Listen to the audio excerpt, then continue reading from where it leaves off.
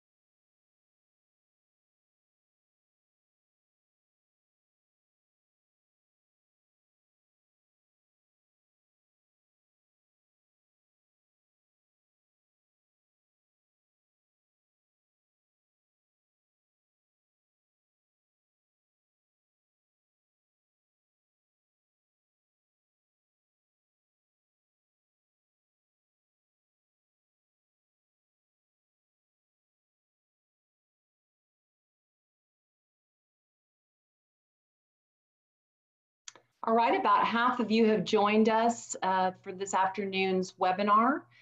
We do want to ensure that everyone has been able to join us before we begin. But for those that have joined, welcome. My name is Carrie Broderson, and I am head of our Events and Programs Department here at the Greater Houston Partnership.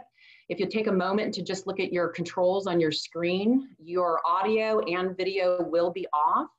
However, you'll be able to see and hear our presenter today. And if you also look at your controls, there is a chat feature at the bottom of your screen and a Q&A feature. The chat feature you can use right now if you're having any technical difficulties or you need to ask questions of the team behind the scenes. The Q&A feature is if you want to ask questions for Patrick when we move into the moderated Q&A section. So please note the difference between chat and the Q&A tab. We also will have our staff answering questions in the Q&A tab, and they may answer you in private mode or they will answer you live. And we'll get again to that part of the program at the end after the presentation. So let's just give it just a little bit longer. We still have people joining us right now, and we'll start in about 25 seconds.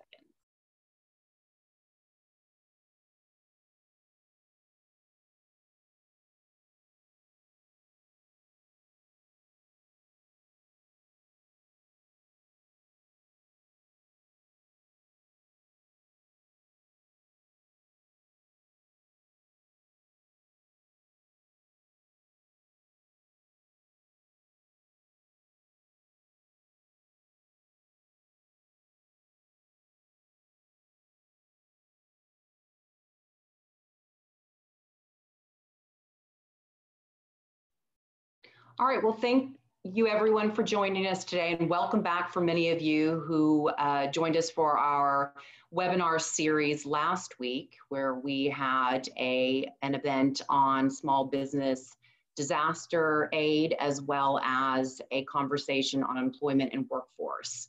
We also had a special address from Bob Harvey to talk about the Stay Home Work Safe program. Today's forum is on our economy, and an economic update will be presented by Patrick Jankowski, the Partnership Senior Vice President of Research, and we'll introduce him in just a moment. This series is just one way that the Greater Houston Partnership is working to support our business community through this time. But we do have other resources we want you to be aware of beyond just the series. It includes our Houston.org coronavirus main site. This includes an assortment of resources, including public health, employee tools and tactics for coping with the pandemic. But that is our main site, and you have been exposed to that site for a week now. We just launched, actually yesterday, the Greater Houston Business Recovery Center, the GHBRC, and you can find that at houston.org/recovery, and that is up and available for you. This site helps to aid companies in planning, programming, connecting to current recovery resources, including federal lending programs, local business assistance programs, and information about laws and regulations. So I invite you to start viewing that site, which is updated regularly now. We will also have two webinars this week. We'll be hearing from Senator John Cornyn to talk about the CARE Act, or the federal stimulus package, as well as a lender panel on Thursday. And they'll talk a little bit more about what is part of that payroll package as well. Please also note our WorkSafe company program. That's at houston.org/WorkSafe. And then, of course, our Business Forum digital series is at houston.org, COVID-19-business-forum. We also provide daily briefing emails. You may be receiving those now. If not, you can go ahead in the chat box and let our team know if you're not receiving that. Our member support hotline, if you will, is member.engagement@houston.org, and our team is actually standing by right now to take any of your emails. Our economic updates, Patrick Jankowski continues to provide those, and then we have our Greater Houston Partnership LinkedIn group. So please do access this information. These are great resources, great tools for you. So before we begin, let me just review again how we're conducting today's event. This is a presentation by Patrick Jankowski on the economy, and he'll deliver a PowerPoint presentation. And then we will take a few minutes to go through questions and answers from the audience, which if you will submit your questions on the Q&A tab at the bottom of your screen. The chat feature is also functioning, but please do use that for any comments you might have, or if you're having any technical difficulties at this time. And you can also use the raise your hand tool. It's a virtual tool that will allow us to know if you're having any difficulties as well, or potentially we can have someone from our behind the scenes team connect with you privately. Also, for best viewing of the screen, right now you're getting a larger screen showing our PowerPoint presentation, but you can also go to your View Options tab at the top, and you can do a side-by-side mode that allows you to see the speaker and the PowerPoint presentation in really a split screen. So at this time, I'd like to introduce our speaker, Patrick Jankowski. He is our Senior Vice President of Research at the Greater Houston Partnership, and he'll be taking you through the slides today. Patrick? Patrick, you're on mute. Okay. Gotcha. Can you hear me now? We can hear you. Okay. Thank you very much, Carrie. Thank you much for the introduction, and thank you very much, everybody, for joining for this presentation. If we go ahead and start, let's go ahead to the very first slide, Carrie. I want to start out with just a little bit of a disclaimer. You know, I'm not an epidemiologist, I'm an economist, so I can't offer you any projections as to when the virus will peak and to the extent the virus, what damage it will cause on the population. I'm not going to be offering any judgment on the political process, although I do have some opinions. I think maybe things were a little bit slower than they should have been. And I'm only going to be discussing the economic impact of the virus on the region and how it's going to play out in Houston. So with that said, let's go to the next slide. Right now, we're really in quite an unprecedented situation. We haven't had, not since we had the Spanish flu back in the 1917, 1918, we had an incident that affected us so severely. It's been a challenge as an economist to figure out what's going on because the situation changes daily. I think on Sunday it looked like we were going to come back around Easter time, and now it looks like the president says we won't be coming back till the end of April for things to be getting back to work, maybe back to normal. You know, there's so many unknowns out there. And part of those unknowns is because the data is lagging. Everything has happened so quickly for us that we're just not getting a good read on what's happening in the economy. Here we are at the end of March, and the most current data we actually have is for January and maybe part of February. And because that data is lagging in the way it comes out, we're not getting a good picture yet on actually what's going on. So let's go to the next slide, Carrie. The coronavirus, I put that up there. Probably seen that on a lot of websites and so forth. That's what the little bugger looks like. So let's move beyond that to some actual data. As of 9 a.m. this morning, there were over 800,000 confirmed cases in the world and 39,000 cases, 39,000 deaths in the world. Next slide, Carrie. This gives you some idea of the number of cases by country. And you can see, once again, this is as of yesterday, you can see the US at approximately 140,000 cases. I went online just before we started the webinar, and we're already up to 160,000. So it shows you just how fast things change. After, you can see Italy, and you can see Spain, you can see China and Germany, and you can see where the major nations are in relation to how they rank in the number of confirmed cases they have. Next slide, Carrie. This is the track of the COVID-19 virus in the US. Things started off fairly slowly, and then you can see that actual slope of the line. It's actually almost skyrocketing. You could just see the enormous number of cases that we've had. And this is where the concern comes from. We're all trying to make sure that we socially isolate, we socially distance, we stay at home, and we work safe to try to prevent that. Right now, it's a pretty steep line. We want to make sure that it doesn't become a straight up line for the number of cases. Next slide, Carrie. This gives you the states with the most cases in the US. I went and we pulled the top 10 cases. You can see New York. New York State actually accounts for about half of all the cases in the US. Texas isn't among the top 10, but I figured that you'd want to see that. Right now, we're at just shy of 2,800 cases. But given the previous slide, the rate at which the infections are increasing, I expect that to increase fairly quickly as well. So let's go to the next slide. This is the chronology of the virus. You can see the first case was in Washington State, January of 21st. The first case was in Houston about 2 weeks later. A week later, we decided to cancel the rodeo, to shut it down because we were worried about the community spread. Just 5 days later, we closed the restaurants and bars. A little bit more than a week later, we got the order to stay home, to work safe and be safe. And the first death, March 26th. So you can see, if you simply look at what's happened in Houston, within a period of just about 3 weeks, we went from having our first case to being ordered to stay home and having our first death. It gives you some idea just how rapidly the virus is proceeding. And when it proceeds so rapidly, that makes part of the challenge of trying to gather the data on a real-time basis and understand just how the virus and the measures to combat the virus are combating the economy. Right now, we have media reports, we have press releases, we have anecdotal evidence, but once again, we won't have actual data for a while yet, even on the employment. I'll get to that when I talk about an employment slide. So let's go ahead, Carrie, let's go to the next slide, please.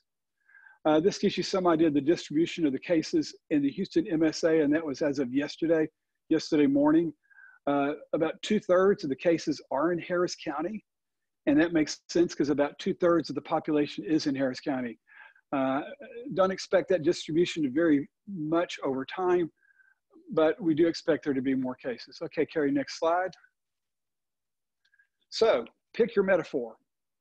This thing is coming at us. Is it coming at us either as a speeding train, or maybe you might feel like just a piano has been dropped upon us, because everything's happening so quick and so severe that it's just almost unfathomable.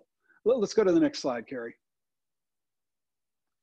Just an example, here are 2 headlines. You can look on February 12th, the Dow closed at a record, and we were pretty much dismissing the worries of the coronavirus, and we're seeing oil prices rise.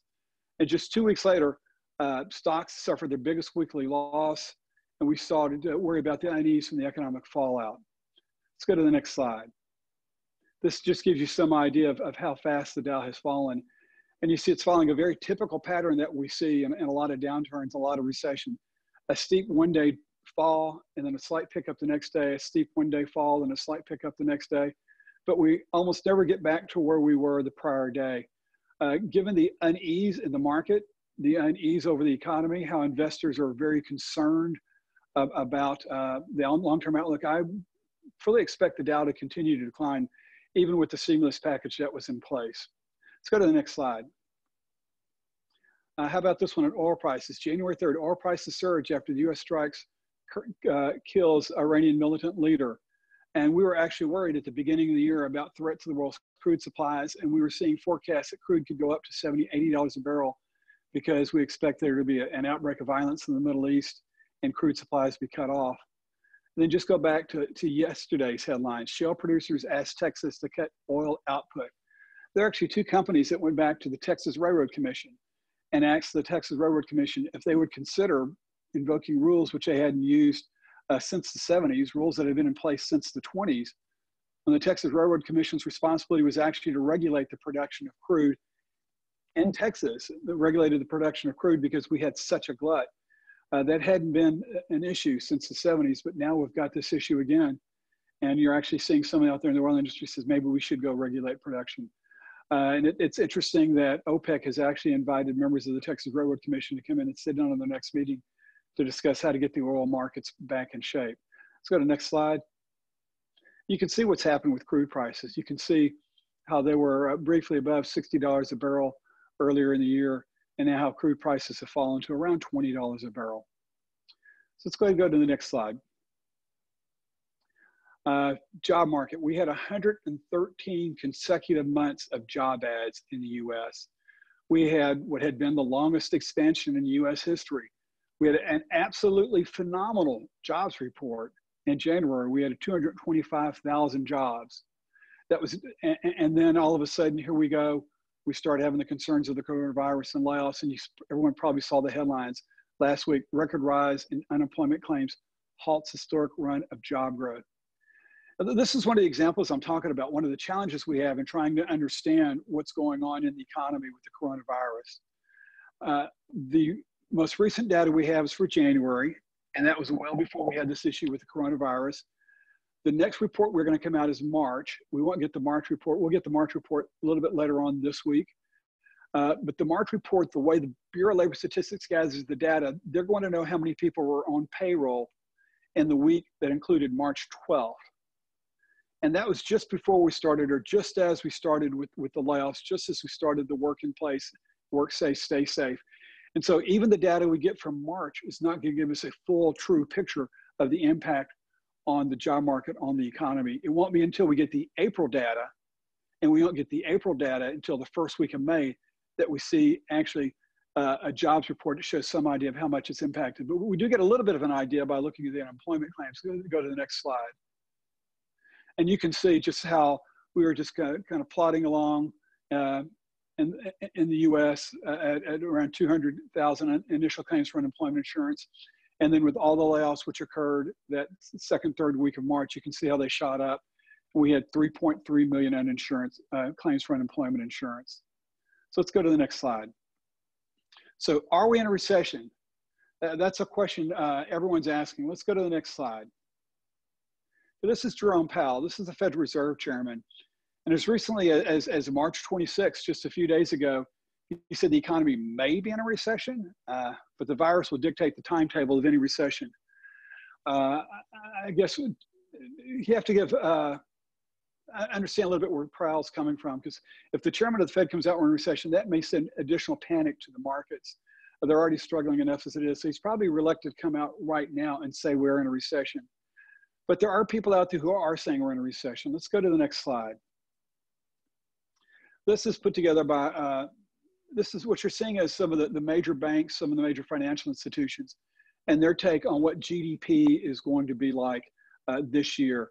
You can see Goldman Sachs, Credit Suisse, UBS, Barclays, JP Morgan, Deutsche Bank, and all but Deutsche Bank are saying that in Q1, we're already starting to see a decline in GDP, a decline in gross domestic product. And you can see for Q2, they're seeing a decline, and the decline gets much worse. And they're saying you don't see much of recovery until Q3. And if you look at that very far column on the right-hand side, you can see all of them are showing that the way the year ends up, will GDP, the size of the economy, will actually be smaller at year's end than it was when it began. I do want to give a shout out to Scott Davis with Location Strategies helped me with this, and Roel Martinez in my department helped me with this, trying to pull this together. But two takeaways from the slide. One is that, yes, we are already in a recession. The other is it's going to be worse in Q2. We're hoping that things will start to get better in Q3. But however we end up the year, we'll end up the year worse off than we began the year. So let's go to the next slide. So just a few comments. The pandemic is going to determine the recession's length and its depth. most recessions are brought on by an event. If you think about the recession of 08, 09, that was brought on by the collapse of the financial markets. If you look at the recession of 01, 02, that was brought on partially by the attack on the World Trade Center and a sudden loss of business confidence. If you want to go all the way back to the recession we had in 91, 92, that was brought on by the first Gulf War and the spike in oil prices. This recession, the event which has brought on this recession, is the outbreak of the COVID-19 virus and the business community's response to that. Now, there's been a rather hefty stimulus package that was passed last week, $2.2 trillion. That's absolutely phenomenal. That's the equivalent to about 10% of US GDP last year. Another way to look at that is I went online to try to put that in perspective, and there are reports out there that says the US spent a total of $4.1 trillion on World War II, on munitions and supplies and soldier salaries and so forth. So basically the stimulus package that we passed is equivalent to about half of what we spent at World War II. I think the metaphor is probably fairly apt because we are at war with the coronavirus. It is something which is disrupting our lives and could potentially disrupt it for a lot longer if we don't get things in check. And then my third bullet point there is that whatever happens as a result of the coronavirus, the collapse of crude prices is just going to add to Houston's misery. So whatever happens to the US economy, you need to add just a little bit of oil price collapse on top of that to understand what's going on in Houston. So let's go to the next slide, Carrie. Okay, so we're trying to understand just how bad the impact will be on Houston. What's going to be the depth of this recession that we are in? And there are two ways to do that. You can try to model it based on assumptions, or you can look at history. And I just want to share with you the work of two other economists I have a great deal of respect for and show what they're modeled. Let's go to the next slide, Carrie. Okay, this is work done by Bill Gilmer at the Institute for Regional Forecasting. It's real. You might think it's a little bit busy. I'm not asking you to try to read everything on there, but basically Bill he's come up with about 18 different scenarios of the way the COVID virus and oil prices could play out. And if you read through the background and methodology on this, he's currently saying he thinks the most likely scenario is that by the time the year is over with, Houston will still be down by about 44,000 jobs. Okay, let's go to the next slide, Carrie. Okay, now this once again is another fairly busy slide. This is something that was just put out by Ray Perryman from the Perryman Group. And it's interesting, if you think about it, between Bill Gilmer and Ray Perryman, they both have been studying combined probably the Houston economy for 80 years. They have lots of history. So they really feel they understand it fairly well, which they do. And if you can look, just go to the lower right-hand corner, and you can look at what Perryman's forecasting. Perryman's models, he's forecasting at about 255,000 jobs lost in Houston during the outbreak. Both are very well-respected men, very strong economists, very good models, but they both come up with very different forecasts. And let's go to the next slide. So what you're looking at is in the Institute for Regional Forecasting, they're looking at by the end of the year, employment will be down by 44,000 jobs. If you're looking at Ray Perryman's forecast, Perryman Group, they're looking at 256,000 jobs. Part of what you're seeing is just all the uncertainty because we don't know how long the virus is going to last, and we still don't have really good, strong data sets to know how it's impacting the economy. But let's go to the next slide. And this is when I talk a little bit about history and how you try to look at history to get some understanding of how it will impact. What I've got there is I've got 5 recent recessions up there. The top recession is the one, the oil price bust. The second one, the June 91, December 91, was associated with the first Gulf War. The May 01, June 03 one, that's associated with 9/11 and the drop in business confidence. 08, 09 is the Great Recession. December 14, June 16 was the fracking bust. But I want to draw your attention to what I highlighted in blue there. And that's to try to give you some idea of when we've had these downturns, how many jobs have been lost, not necessarily on an absolute basis, but what has been the impact on the economy. And if you go back to the worst recession Houston ever had, and that was during the oil price collapse of the 80s, and Houston lost 13% of its jobs. It lost like 1 in every 7, 1 in every 8 of the jobs it had. If you go back to the most recent downturn, and that was the one associated with the fracking bust, and that's at the very bottom, we only lost 0.5% from peak to trough. And that was because almost all the jobs were lost in the oil and gas sector. And we didn't lose jobs in the other sectors because the rest of the US economy and the global economy was still doing fairly well. And so the question is, what one of these would we like to say? When I look at these, I'm trying to figure out, okay, given what I know about the economy today, given the way I know the economy tends to perform when oil prices fall, given what I know about how the economy performs when the US is struggling, what would be a likely scenario? And I'm thinking, as I look at this, and as I read the business reports, and as I look at the data that I do have, and as I talk to my fellow economists, and I talk to the other people out there tracking the data, we're likely going to see this downturn is going to look like something somewhere between the Great Recession, which we had in 08 and 09, and the oil price bust that we had in the 80s. Let's go to the next slide. So one of the things that kind of gives me some insight into this is I try to figure out one of the true data sets that we have is these unemployment insurance claims that were released last week, which made the headlines. Almost 3.3 million in the US, but I figured, okay, how many were in Texas? That's where you see that approximately 150,000 there. I figured, okay, if Houston accounts for roughly a fourth, 24.4% of all the jobs in the US, it probably accounted for about 1/4 of all the unemployment insurance claims, or 1/4 of all the layoffs. And so we're looking at mid-March, that 1 week in mid-March, we probably lost close to 38,000 jobs. And that was the first week. And what we'll probably see is unemployment insurance claims continue to climb as more people are laid off, as more people are able to get through the system because the system was bogged down, as people understand how to file. And we're likely to see unemployment insurance claims rise over the next few weeks until they start to fall off. And until we get that data on how many people have been let go from the Texas Workforce Commission, we're going to have to be relying on this unemployment insurance claims data. So let's just say, to make the number fairly round, fairly even, let's just say we're looking at a loss of about 40,000 jobs a week over at least the next 3 to 4 weeks. So Carrie, let's go to the next slide.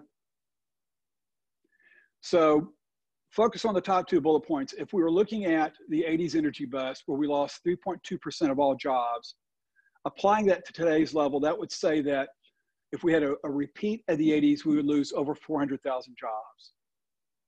But if you say, no, this is going to be more like the Great Recession, and in the Great Recession, Houston lost 4.5% of its jobs, apply that to where we are today, 10 years later, with the size of the economy, the size of the workforce, you're looking at a loss of probably about 140, 150,000 jobs.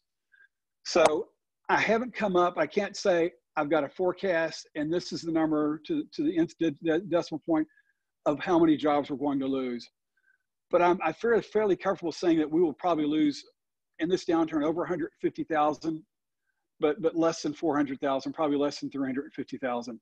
But I think easily we're going to lose 150,000, and we'll see how well the stimulus package kicks in, and how soon we can go back to work to see if that 150,000 gets up to 200 or 250,000 or 300,000. But easily, I have no problems looking at the data, looking at how we performed in the past, and saying this economy will probably lose 150,000 jobs this year.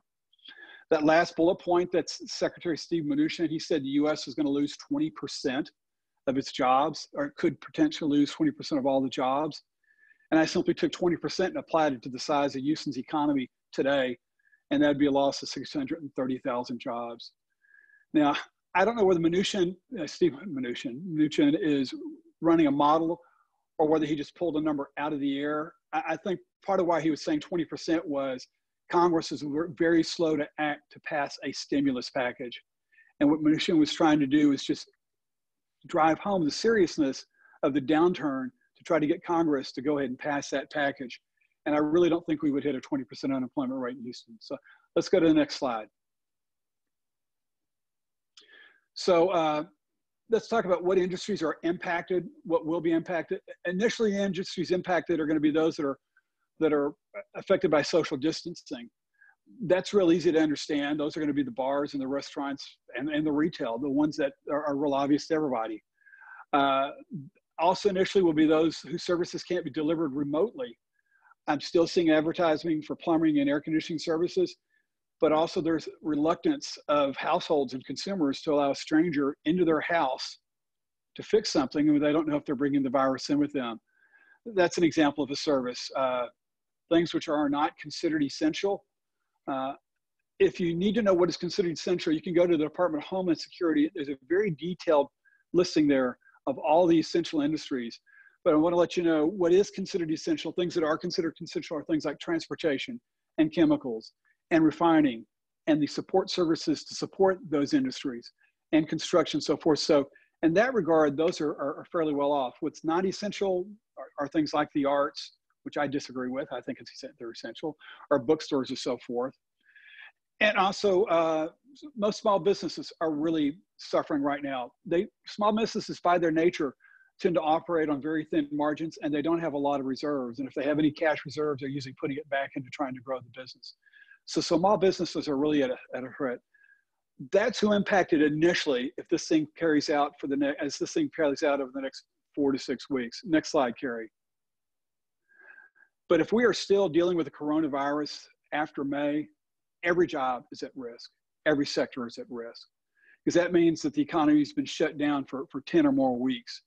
And even if you're working at home, even if you're able to provide services, the money is not going to be coming in, and we're going to start seeing layoffs beyond the initial ones that we've seen.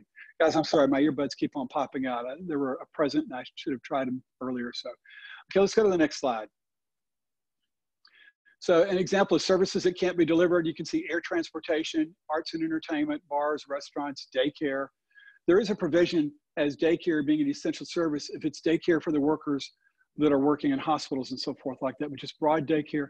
Employment services, those are contract workers. When everything's shut down, you're not going to be bringing people on contract and so forth. But kind of gives you an idea that in Houston, just that, the real obvious ones, that's about 777,000 jobs. You're looking at about 1 in 4, 1 in 5 jobs are in that category that services can't be delivered remotely that are highly at risk. Let's go to the next slide. This reflects a survey that we did of our members to give you some idea of just how much small businesses struggle. We sent the survey out last week, got a we felt it's a good response rate. You can see 18% of our small businesses are unable to receive supplies or services. 29% are unable to deliver goods or services.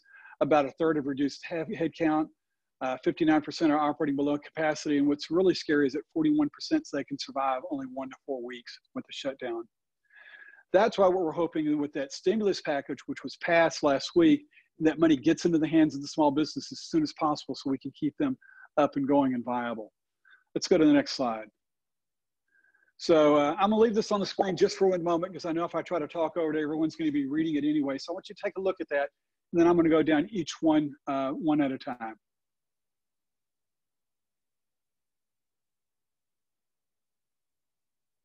Okay, let's talk about aviation. Flights have been cut 50 to 80%.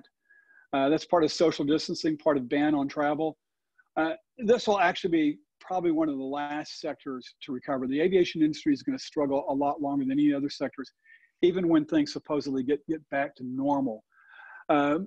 There's data out there that people are going to want to continue to social distance even after the virus is over with.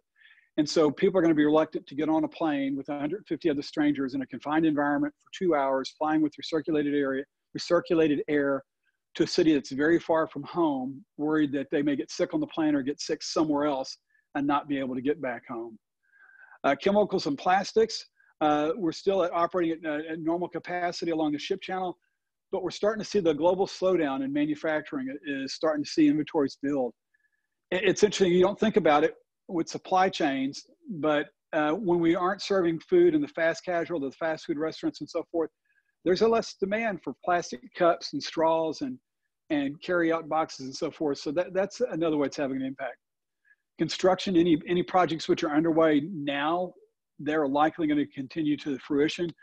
But until we get some clarity on the direction of the economy and how bad things are, you're not going to see any major new projects. Home sales. If you talk to some of the people out and the home builders, they say traffic in the model homes are down, but it's not down significantly just yet, maybe down 20, 25%. If you started the year with the resolution that you were going to buy a new home and you're going to move into a home and you have that set, you're probably going to go ahead and finish that out. But if you had not thought about buying a home, that initial push is going to start to slow down. Traffic will probably be off 25% in March. We might see it off as much as 50% sales volume down in April. until we start to see things pick up. As far as resale homes, we're starting to see fewer listings.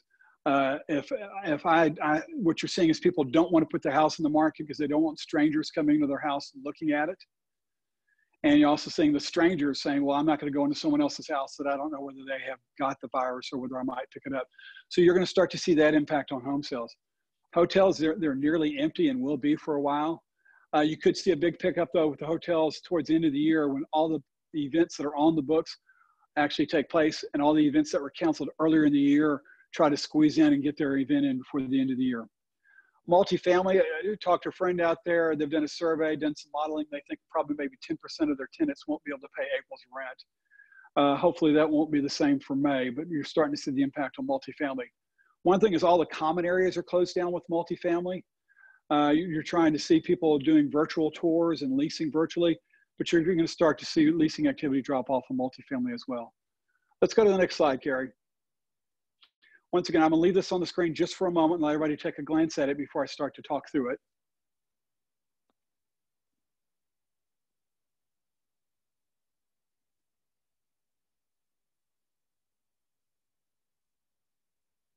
Let's talk about nonprofits. You can consider nonprofits as both being nonprofits in the arts and nonprofits that provide social services.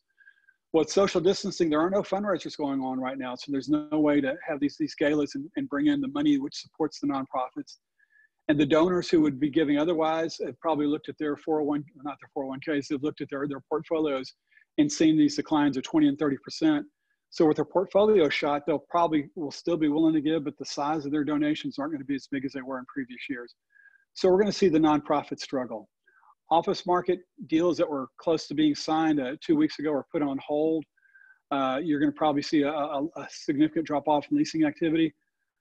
Probably the long-term impact is going to be when you find companies that have been able to successfully telecommute, they're not going to want to take up much more office space. They may, when the next lease comes around, they're going to negotiate for a smaller footprint, which just does not bode well for the office market over the long term. I talked to someone who's in IT. They moved their entire call center home just before we had the stay home mandate edict. He's tracking the productivity of the people who are handling the calls, and they've actually found productivity has gone up when their call center people are working from home than in the office. So they've already decided they're going to cut back their space significantly when it comes time to renew the lease. Port of Houston traffic, we're seeing that the traffic is at normal levels. That's a good sign. Retail, this may be the final blow for some retailers. You probably saw Macy's has been struggling for a while. You saw that all their employees, most of their employees are on furlough. You also saw Stage Stores is struggling somewhat.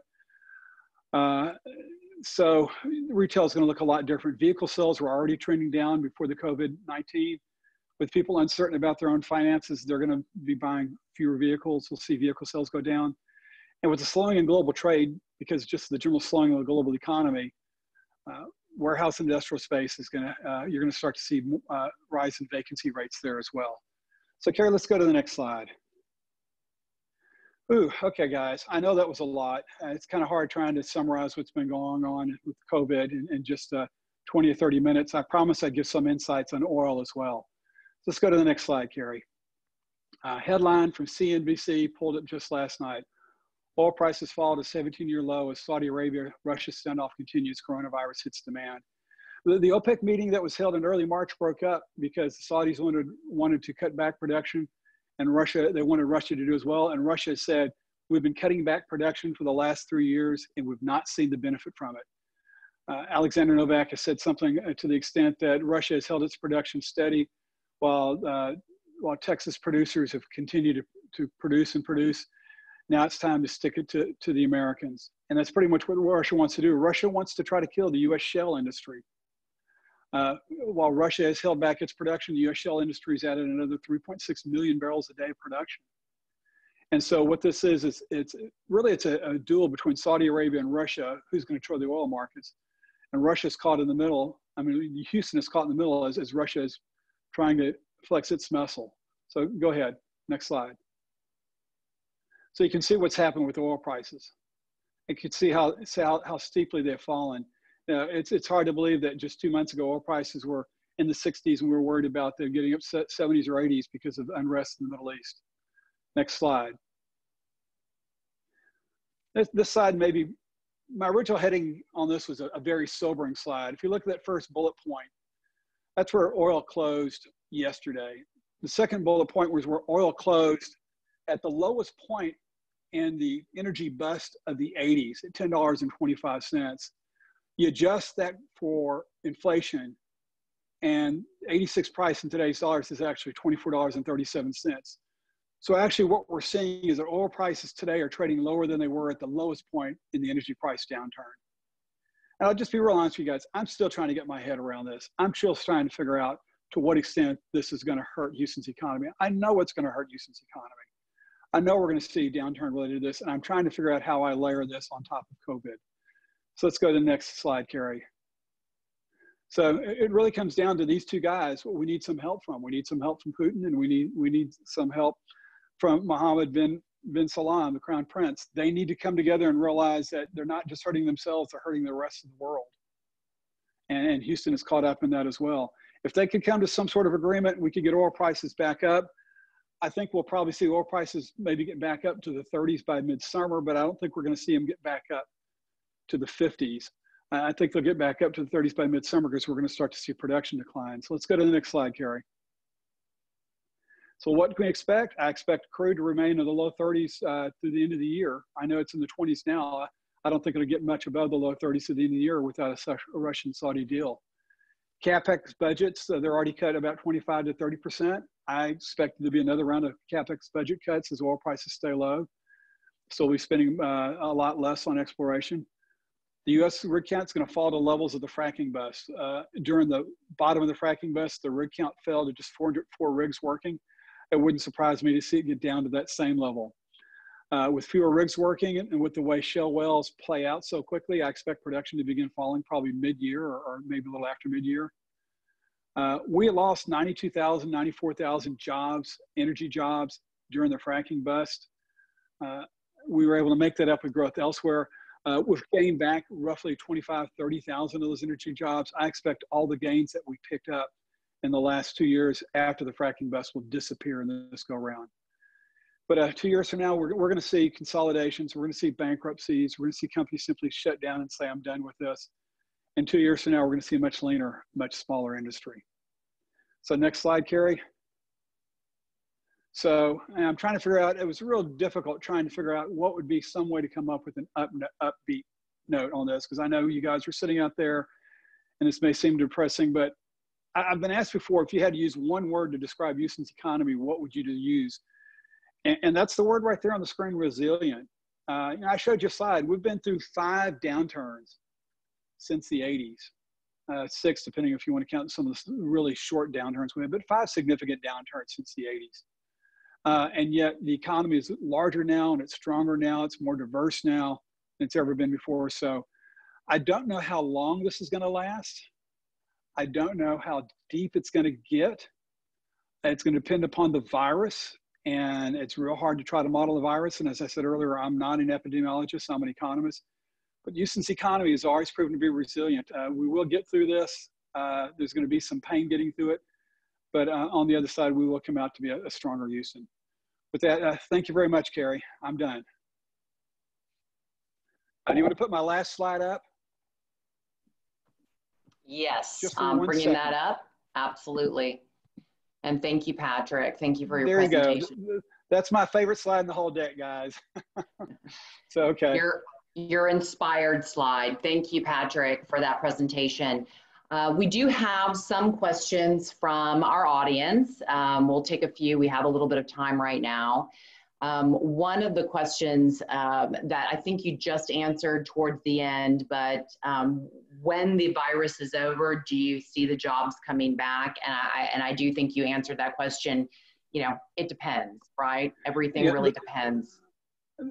A couple things that you need to realize, there are going to be changes. The things which are going to drive the recovery are going to be the level of fear that people still have. Even when we see the curve, we're on the downward slope of the bell curve and things seem to be getting better, there's still going to be some fear out there. So people are still going to be practicing social distancing. This whole thing has been a real shock to consumer confidence. It's going to depend upon how long it takes for consumer confidence to come back. how long it takes for people to feel like they can go ahead and spend a little bit of money. They don't need to be sitting on it. Now, frankly, business confidence is somewhat shot as well, because they're seeing what's happening with the consumers. There's going to be some industry restructuring. We're going to see that definitely in retail. We're going to see it in the office market. We're going to see it in oil and gas. And there's going to be some permanent damage. There's going to be permanent damage to retail for sure. Mm-hmm. And so all that comes into place. I think at some point in 2021, we'll be fine. We'll be out of this. But don't ask me if that's the first quarter, second quarter, third quarter. You know, what you'd be doing is ask me to forecast 18 months in advance, and we've only got 3 weeks of COVID-19 impact on the economy. So we really need to see a little bit more data points and see how things are playing out. So it's a week by week thing. And just for our audience to know, Patrick will join us again. We'll have him on frequently to give us updates on a regular basis as things do change. Patrick, we have several questions in our open Q&A line. However, several have been answered. And for our audience, please note that any answered questions by Patrick's team, you can see those on the Q&A bar. So the next question is from Chris. Are we defining recession as 2 quarters of decline, ? Or what would that look like? Okay, that's the conventional definition that's often cited in the media, is 2 consecutive quarters of declining GDP, because that's easiest to grasp. There's actually a group out there called the National Bureau for Economic Research that looks at this, and Congress actually passed a law in the 30s giving the National Bureau for Economic Research the mandate to date they call it dating the business cycle, and there's a group out there called the Business Cycle Dating Committee. And what they look at is a decline in economic activity across broad sectors of the economy. And they're looking at a decline in retail sales, a decline in employment, a decline in income, a decline in industrial production, a decline in GDP.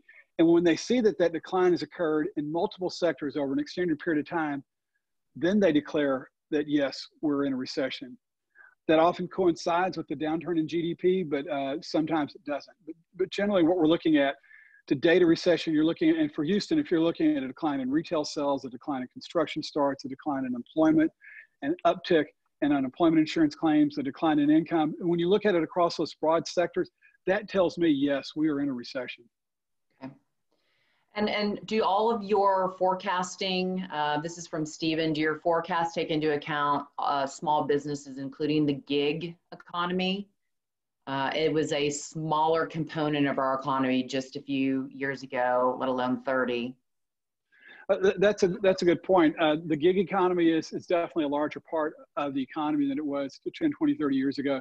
It's also the most vulnerable because in one sense, when you talk about gig economy, there are 2 types of gigs economy. There's a gig economy where you do computer programming or some sort of web design work remotely. There's also the gig economy where you work an event and you're the waiter at this gala, or you provide music at this function, or you go out and you have a short 4-week contract to help finish a project at a company. Overall, yes, it does take into account the fact that the gig economy, in both sense, whether it's gig as driving for Uber or gig doing computer programming, that's all at risk and subject to be cut back, probably more severe than someone who's on payroll right now. So Houston's not the only community going through this struggle, obviously not like it was during Hurricane Harvey. So this is more of a global question or a global trade question. How do you see this affecting global trade? And then more specifically, as it grows, how do you see it potentially affecting the port at this time and commerce? Okay, I've talked to some of my fellow economists and read a number of reports, and I think, well, China's coming back online, so that's going to help the global economy. The problem is China's coming back online, but you're seeing an outbreak all across Europe now. You're starting to see outbreaks in Africa, in the Middle East. You're starting to see outbreaks in Latin America. And so the global economy is going to be struggling until the majority of countries have got the COVID virus in check, and we're starting to see a pickup on activity. And so, and that won't be for a while yet. Like I said, I'm not sure how long it's going to take. Once you start to see that pick up, you'll start to see a pickup in global trade. Now, right now, we're still seeing plenty of activity going through the ship channel, But at some point, we're going to have a problem with where do we store the crude? Where do we store the refined products? Where do we store the plastics? And we're going to hit some point there's already a real discussion about that, is that with running out of space to store the crude, we may have to actually shut in wells to stop producing them, right. stop them from producing. And so, yeah, and the global trade is so important, not just for the Port of Houston, but for Houston in general. So part of Houston's recovery is going to be dependent upon when we start to see pickup in global trade. And I expect that as we start to get reports out over the next few months, we're going to see that global trade drop significantly in March and April and May, and won't start picking up till the end of summer. Great, thanks, Patrick. Michael asked the question, and this really lends towards back to our annual meeting, Patrick, where Bobby Tudor talked about our energy industry and the transition. Do you see this situation with COVID accelerating the trend towards energy efficiency and the innovation in the energy sector? That's interesting. It's something I need to think about in that regards, about the acceleration of it. One thing, you've probably seen the reports in the media of the smog over northern Italy, and with them being on lockdown, how there's a lot less. So it definitely there's some sense there that if we can travel less or pull more internal combustion engines off the roads or clean up industry, there's a benefit. But right now, there's just too much unknowns. For one thing, when oil is so cheap and gasoline is so cheap, the economic incentive is not as strong there. It would have to come more from a government mandate or someone with a very long time horizon. Some of the funds that need to fund some of this Energy 2.0, some of the more, I'm trying to look for the right word, some of the more innovative aren't going to be there now because of the collapse in the stock market and the collapse in people's financial wealth. If you're looking for venture capital, it'll be interesting to see how that plays out. And I thought about that. I haven't had a chance to research it, but I imagine venture capital funds are not going to have quite as much wherewithal after this is over with as they would have had 6 months ago. And that could be something which slows the energy transition. It's definitely something we need to do, but this becomes a hiccup on the road to getting to that energy transition. Thanks, Patrick. For our audience, if you want to use the chat function to comment or suggest any future programming for the Greater Houston Partnership, we can convey that to Patrick and his team to elaborate on maybe or drill down on a specific issue in the future. Patrick, from another one of our audience members, do you have any additional insight on the impact for the health services? It seems now they're very busy. They have a lot on their hands right now. What does that look like in the short term and potentially long term? It's interesting. Okay, I'm having to think on my feet about this right now. Definitely the hospitals are busy and are going to get busier. But part of this in the short term, there is that social distancing issue. I've gotten emails from my dentist and my daughter's orthodontist that they're not seeing any patients other than emergencies until this is all over with. You've got cancellation of select elective surgeries and so forth. And so in the short term, you can see some aspects of healthcare actually suffering and other aspects being overburdened. One is underutilized and one is overutilized. There are a lot of things are going to come out of this. One thing is, as a society, we'll probably sit back and figure, okay, what actually should healthcare look like? What should we have stockpiled? What are we willing, excess capacity, are we willing to maintain over time so we have it whenever we have a situation like this happens? You know, there is this concern that there have been so many hospitals built in Houston that we may have too many beds. We're getting ready to find out whether that concern was valid or not. We may need all those beds in the next few weeks, and then 6 months from now, those extra beds may be empty and stay empty for a while. So it's going to be kind of hard to figure out just what we need. That's probably more a question that's better asked for a healthcare professional, an epidemiologist, or someone who specializes in healthcare economics. But definitely you're seeing a split between those who are underutilized, like those in family practice, and those who are underutilized in family practice, and those who are overutilized in hospitals and emergency care and so forth. Patrick, thank you. This is a population question from Jordan. What do you expect the impact to be on population growth from people moving to and potentially away from Houston? As far as population growth, a bit of good news that we got the data a week ago that showed Houston's population continued to grow. We actually had some positive domestic migration, meaning more people moved in than moved out for the first time in the last 2 years. We had lost some population because of the oil bust. We lost some population because of Hurricane Harvey. But it seems like people are starting to move back again. Definitely, I feel that from the out-of-state license plates. The issue, the COVID virus is affecting everybody. And so you can't say the COVID virus is going to have an impact on people moving to Houston. What will have an impact on people moving to Houston is the downturn in the oil and gas industry. And if those jobs aren't there, you may have people in energy that leave because they can't find the job here. But the energy industry won't be drawing people to Houston like it has in the past. Thank you. Patrick, we're going to wrap up with this final question. And for those that we weren't able to ask your question either live or in our text, we will take your question down and provide it to Patrick and his team and get back to you. We do have your names listed here. But this final question, Patrick, and you mentioned it already in your slides, I think everyone's looking for a silver lining somewhere.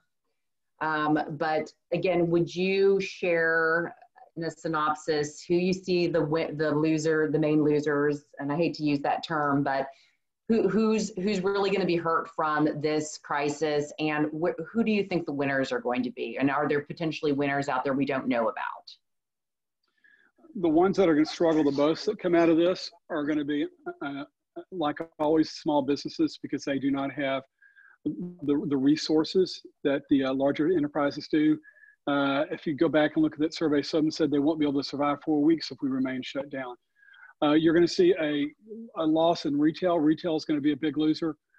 I see that things not getting any better for the office market for quite some time. I think telecommuting is going to become more common because it looks like it's working very successful. The winners, the big winners, is anything that deals with technology, which allows us to telecommute, but it continues to allow for e-commerce, that continues to allow us to maintain social distancing if we need to. Also, I think that anybody who's doing pharmaceutical research, I think we're going to see a big push to try to develop some more vaccines and medicines.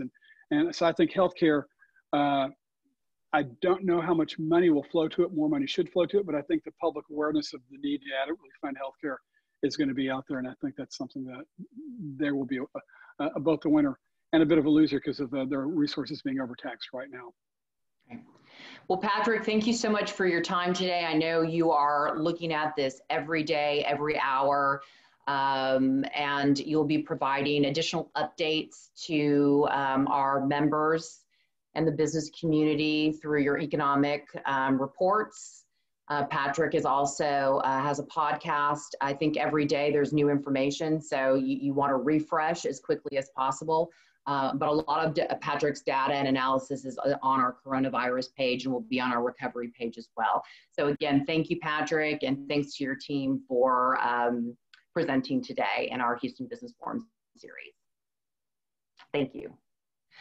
All right, for our audience, just a few final announcements. Our upcoming webinars this week are tomorrow at 4 p.m. We'll be featuring Senator John Cornyn, and he'll be talking about the federal stimulus discussion. And then on Thursday at noon, we will have a lender panel to talk about our federal aid programs. That will be a moderated panel as well. So we hope you will join us. Registration should have gone out for both of those today and yesterday. And then I'm going to leave this slide up for those as we close the meeting today. You can either take a snapshot of this from your phone or from your computer, but we will leave it up if you want to write them down as well. And we'll be ensuring that we send this out to all of our members for all the great resources and information at the Greater Houston Partnership that you can take advantage of right now. Again, thank you for joining us today, and we will see you at a future webinar. Thank you.